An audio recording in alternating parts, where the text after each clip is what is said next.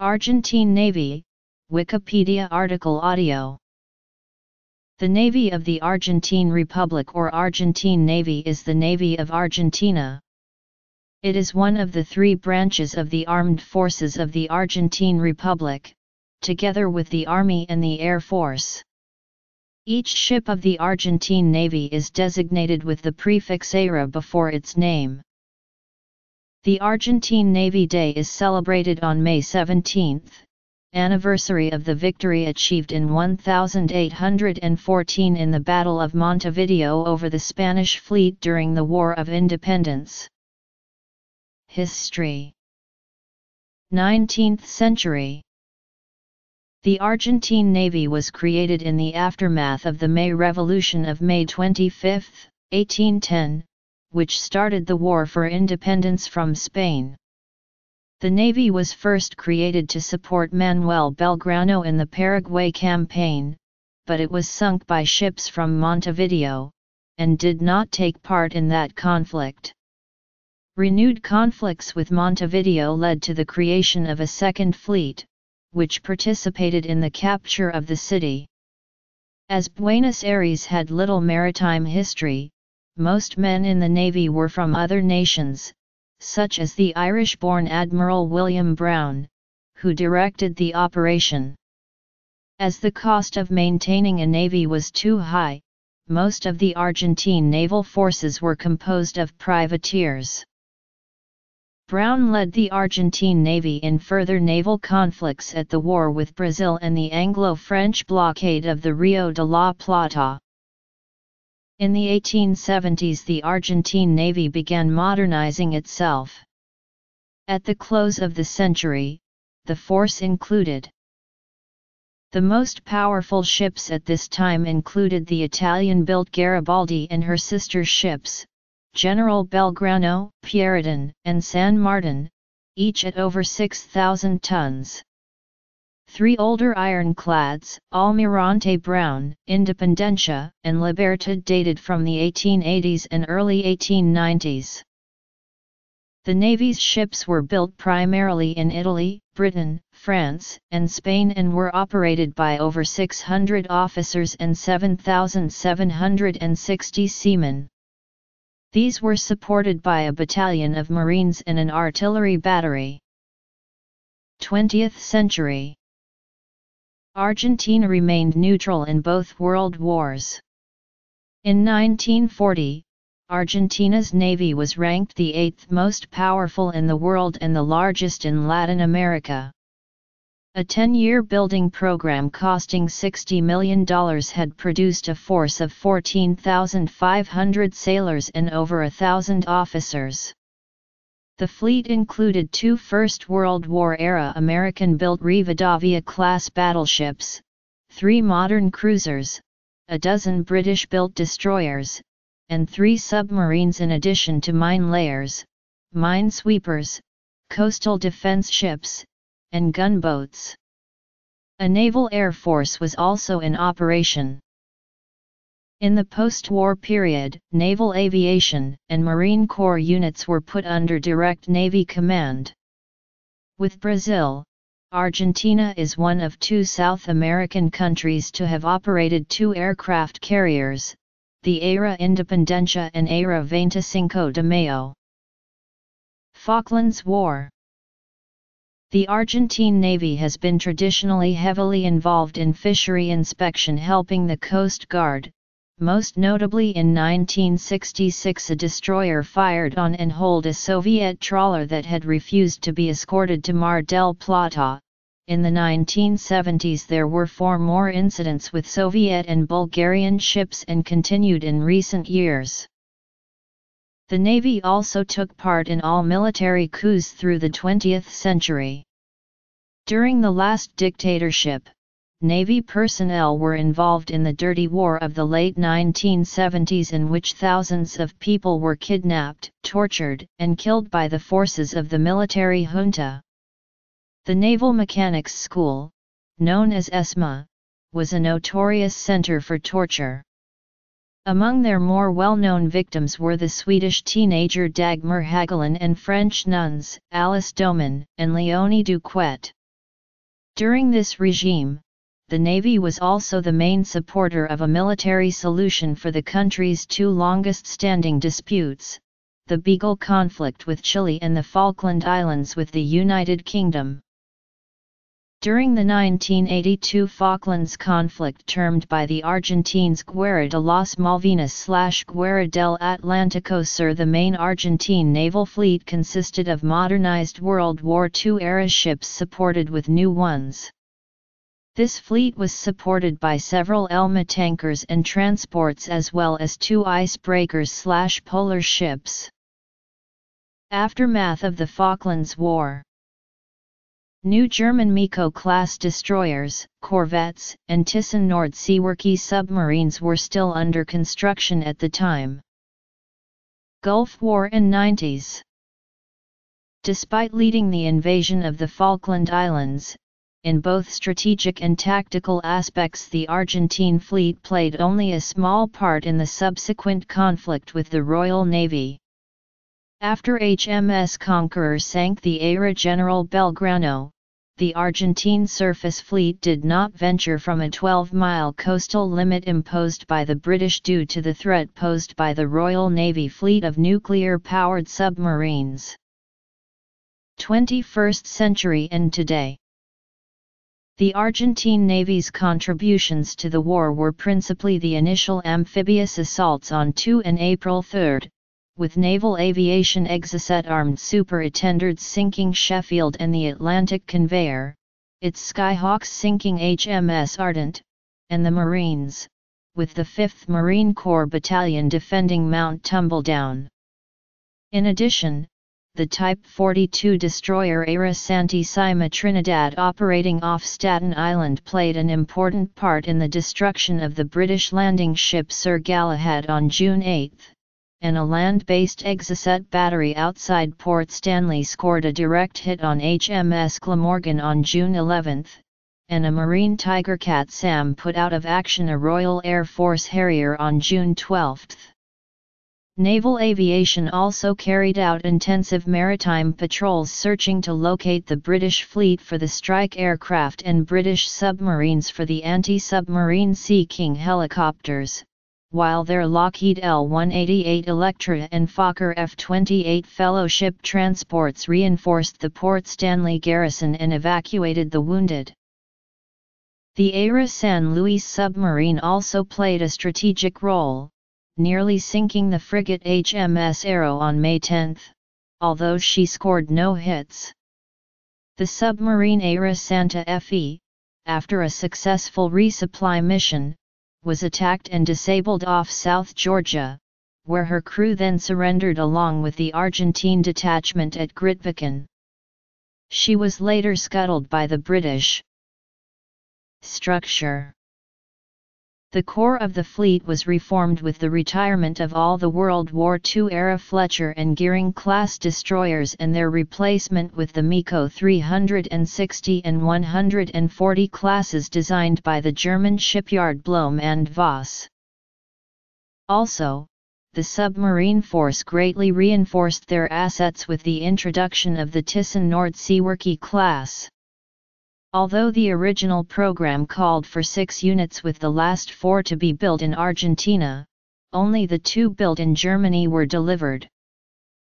The amphibious force was drastically affected with the retirement of their only LST landing ship Era Cabo San Antonio and replacement by a modified cargo vessel, the Era Bahia San Blas.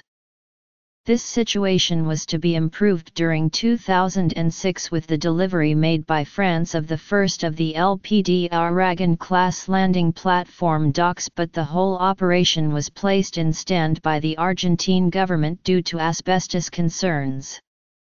In 2010 France offered the Foudre instead. France also transferred the Durance, now Era Patagonia, multi-product replenishment ship enhancing the capabilities of the fleet. In 1988 the A-4 Skyhawks were withdrawn, leaving the Super Attendard as the only fighter jets in the Navy inventory. The already paid-for A4HS bought in Israel as their replacement could not be delivered due to the embargo imposed by the United States after the war. Instead, IAI used the money to refurbish the S2E trackers to the S2T turbo tracker variant currently in service. High Sea Fleet.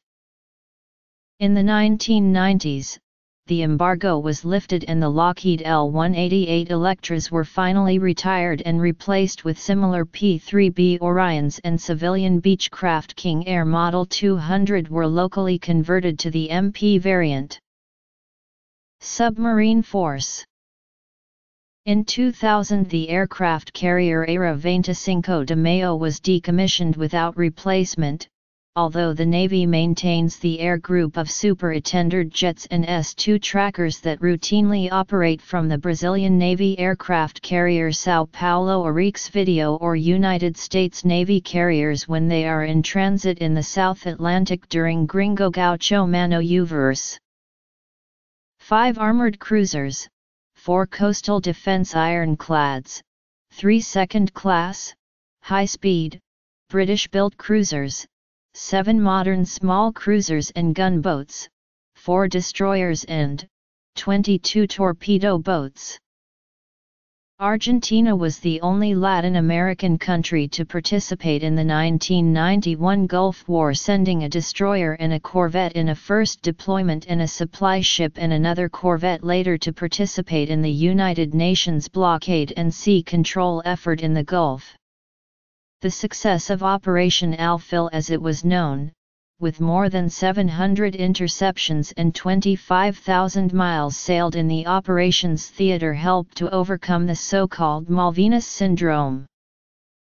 From 1990 to 1992, the Baradero-class patrol boats were deployed under UN mandate ONUCA to the Gulf of Fonseca in Central America.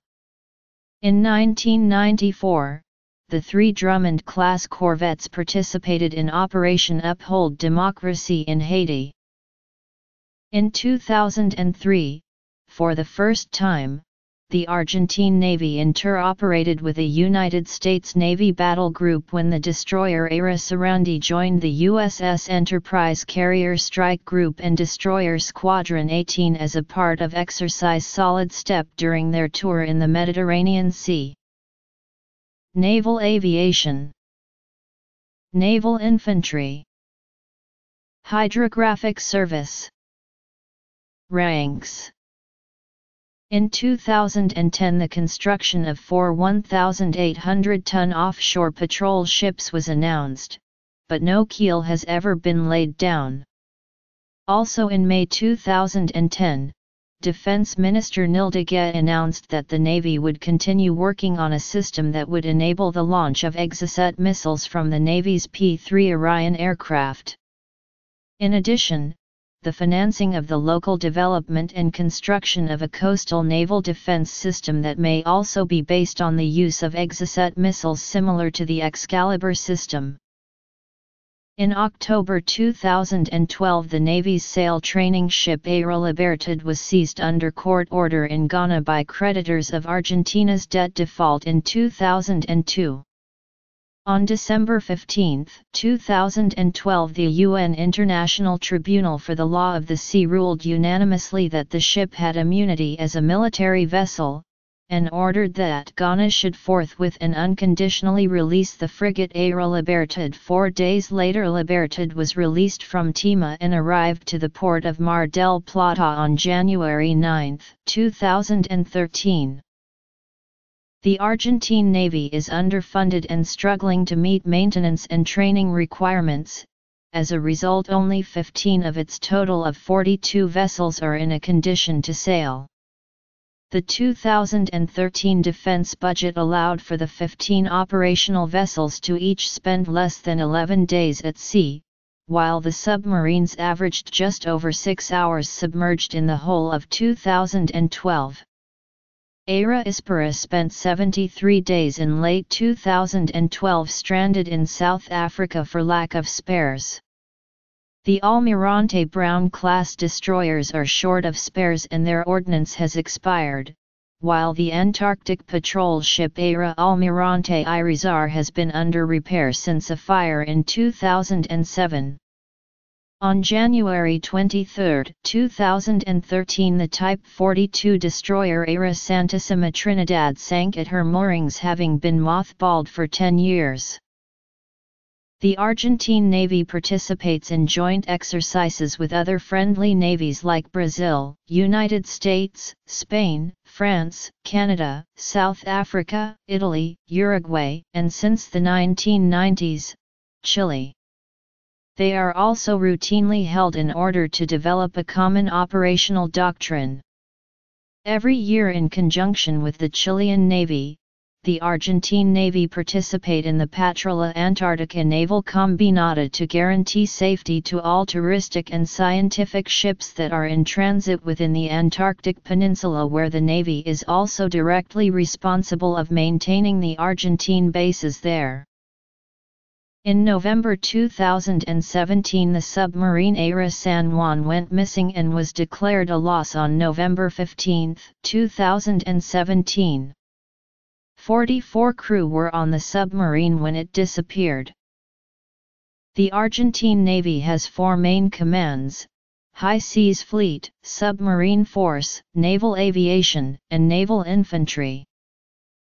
Puerto Belgrano Naval Base is the largest naval base of the Argentine Navy, situated next to Punta Alta, near Bahia Blanca, about 700 kilometers south of Buenos Aires. Most of the fleet is based there. Officers. The Submarine Force Command was created when the Navy first started using submarines in 1927. As of 2013, the force is based at Mar del Plata. The Tactical Divers Group is also under the Submarine Force Command structure. The Naval Aviation Command is the Naval Aviation branch.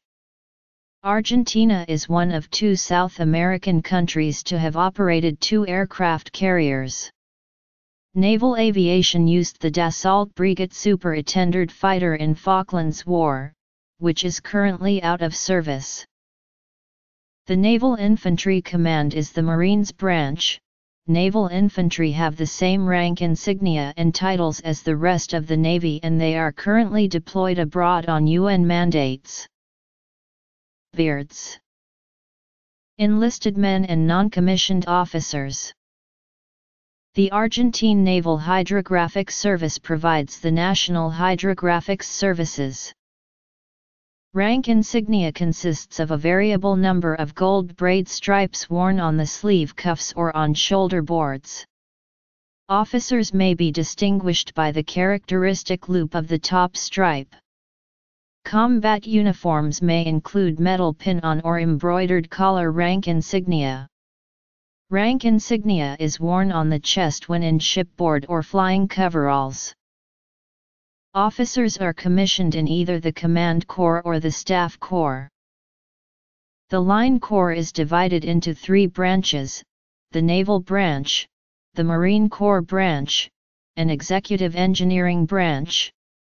Line Corps reserve officers are considered restricted line officers in any of the warfare communities, and can only raise to a 4 rank. All Line Corps officers wear distinctive branch/sub-branch insignia on the right breast. Some Staff Corps officers also wear specialization badges. Other common insignia is the Naval War College insignia, parachute wings, etc., also worn on the right breast.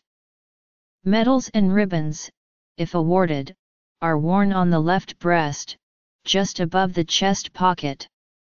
The rank insignia of Staff Corps officers is placed over a background color denoting the wearer's field, such as purple, blue, red, white, green, brown and gray. The background color for Command Corps officers is navy blue/black. Following a global trend, Argentine armed forces have prohibited beards since the 1920s. This was reinforced in the Cold War era when they were deemed synonymous with leftist leanings.